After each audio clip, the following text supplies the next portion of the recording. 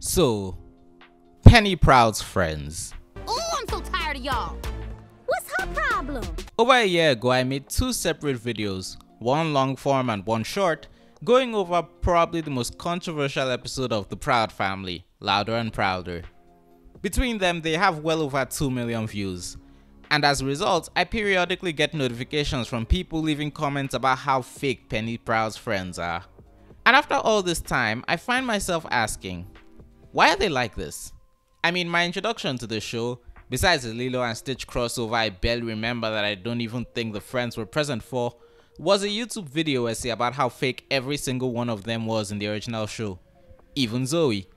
So you would think that with the revival of the show, there'd be like an effort to make them less horrible. And I think there was an attempt, but it evidently didn't work out that well. Now, there are two possible reasons for this. The first is that Penny having a terrible friend group is unironically an integral part of the show's identity, and they couldn't change it any more than they could make Suga Mama a loving and doting figure in the family. That'd be hilarious. The second is that it isn't so much a part of the show's identity as it is its structure and just part of how it tells its stories.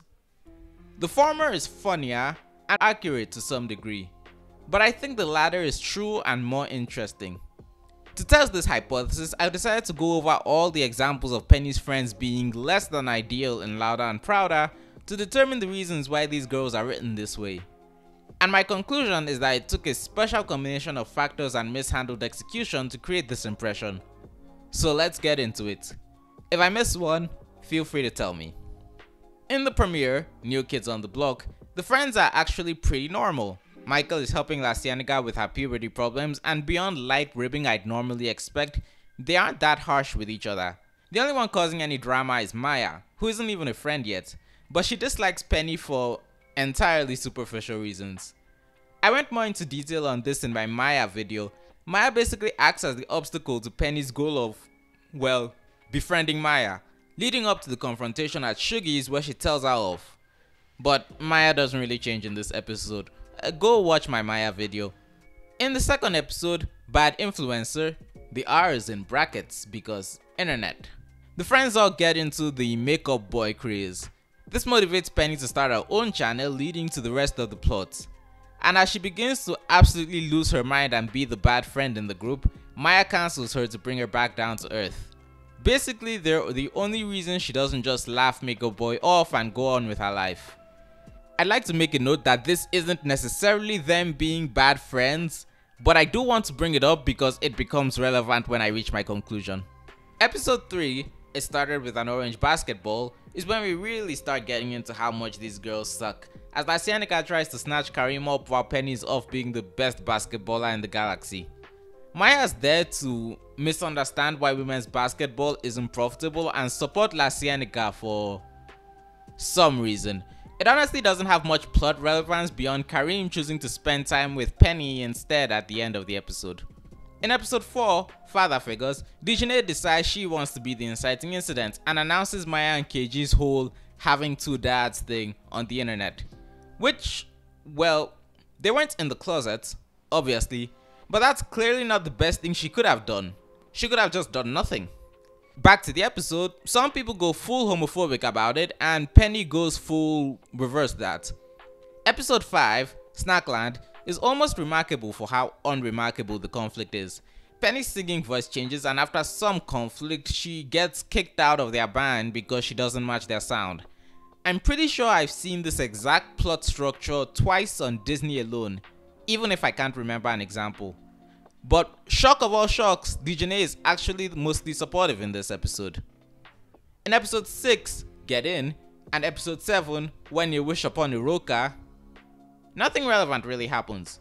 You could talk about them leaving Penny in college, but frankly, they were doing the smart thing, she should have gone with them.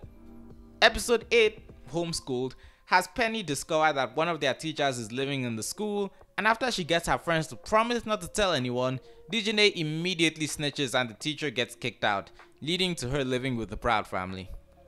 Episode 9 is actually pretty unique. It's the first episode focusing on one of the friends, specifically LaCienega Boulevardes, and her competing over her quinceañera with La Brea Avenuñas. These are some Dragon Ball ass names. The relevant parts are LaCienega being bossy and frustrating her friends, egged on by La Brea's prodding and attempts to steal the party. Shout out to Dijonay accidentally destroying KG's drone so he couldn't rescue LaCienega. That's relevant. The two-part season 1 finale and season 2 premiere aren't really that relevant beyond LaCienega's continued attempts to steal Kareem, which is just consistent characterization at this point. Our next example is the second season's 3rd episode, Curved, with Dijonay getting so into her relationship with Darius that she starts being, well, a cartoonishly bad friend to Penny. But then again, this is a cartoon and the whole thing probably falls under the "don't take it too seriously" banner when she immediately re-gives Penny's gift to her boyfriend. But this is another example of not being a very good friend, even if I think it's kind of minor. Also, I just want to say, the debate in this episode was terrible, on both sides. Regardless of what you think of reparations, no one here could argue their way out of a paper bag. And I know it's because one side is meant to be a straw man and the other is meant to be a vehicle for a poem about slavery, but it still bothers me. The last relevant episode is episode 6, The End of Innocence. Do I have to? Again? At this point, I've gone over this quite a bit. The girls get on Zoey's case because they found out the guy who asked her out only dates white girls. It's really bad. Some of my most popular videos are about how bad it is. So I guess ultimately I'm thankful this episode exists. But honestly, it's so bad, I think it's what broke the camel's back about the friend group in this series. The episode's whole premise is seriously undermined by how easy it is to interpret the whole thing as just jealousy. Zoey stole the boy everybody was crushing on. All the girls wanted Noah, I think that's his name, to ask them out, and when he asked the unattractive girl of the group, they jump headfirst into the first thing they assume is probably the reason. But now that I've gone over all these examples, I think it's become a lot clearer exactly why Penny's friends have to suck so badly. And it isn't even unique to them. It's basically a result of how the show generates and escalates its plots, combined with its over-the-top style.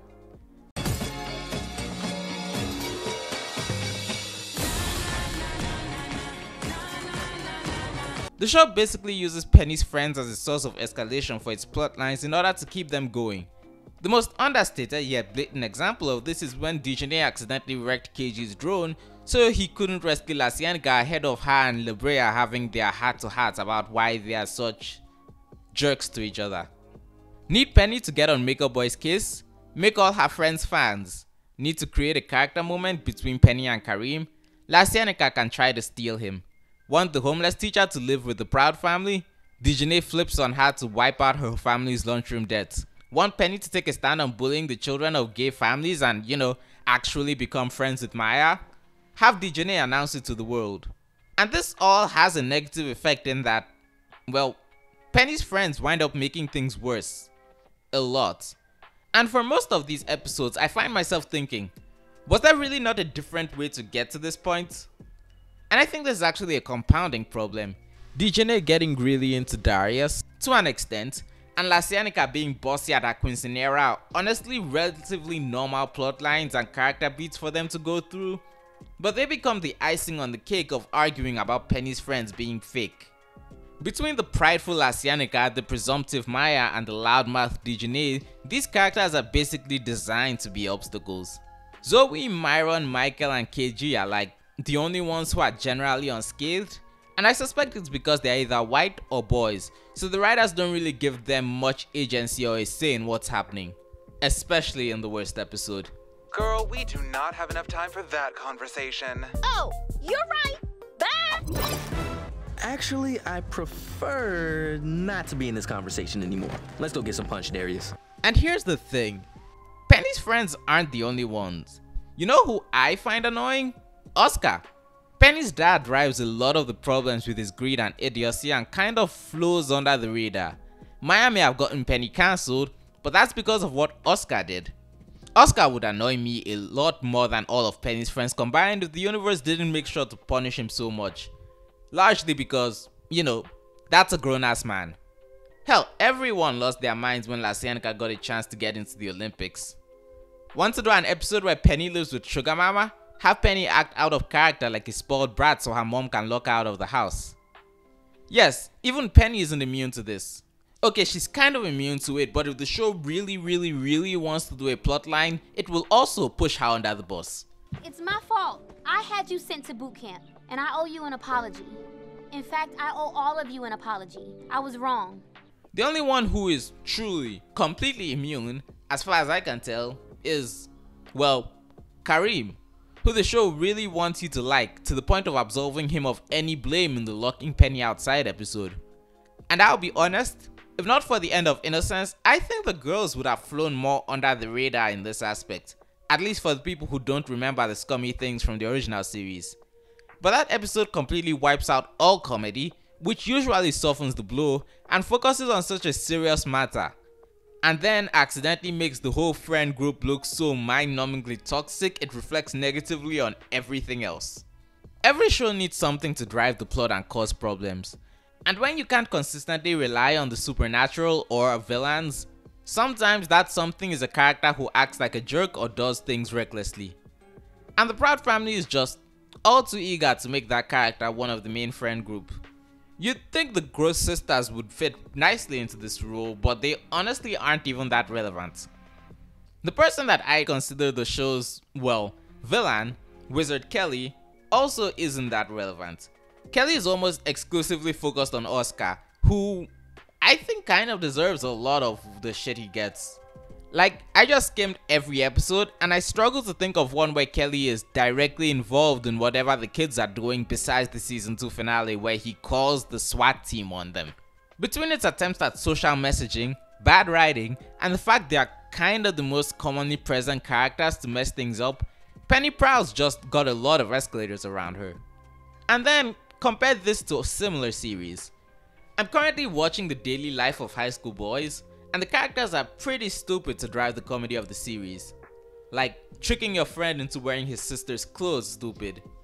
There's also Ed, Edd n Eddy, where the main driving force is the main characters being stupid or greedy, as well as being enemies with basically every other character. The Simpsons also has the main characters have a lot of flaws, and Springfield basically has a lot of characters to drive motivation if needed. And there is in fact discourse about the family members, especially Homer and Lisa, being bad. Now I think these series all handle these situations better than Louder and Prouder, but I hope this drives my point. It also shows another reason for the focus on Penny's friends being considered bad. Penny, and the fact that she's normal.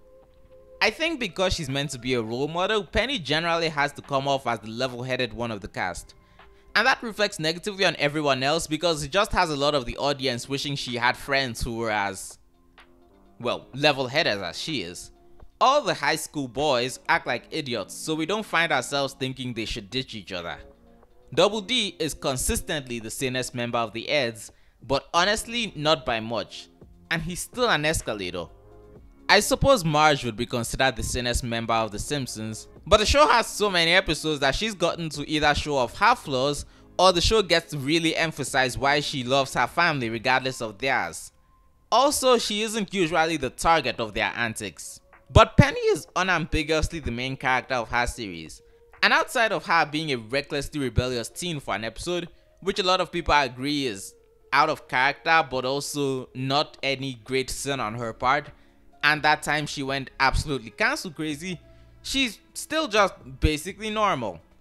And while we have been given so much on how she loves her crazy family and they love her back, this doesn't really apply to her friends, whose antics almost always affect her, because someone needs to get these episodes to 20 minutes. The common saying is, with friends like these, who needs enemies? But in this case, it'd be more accurate to say, without enemies, you're gonna need friends like these. Are Penny's friends basically a thorn in her side sometimes? Yeah, they are very purposely written to be like that. But this video is meant to ask the question of, why? And I think I've done a pretty good job answering that. In my script I wrote, I think I've done a pretty food job answering that. Anyway, how do you think I did? Tell me in the comments if you also think I did a pretty food job answering that. And while you're at it, don't forget to hit the like button and subscribe for more content. Thank you, and good day.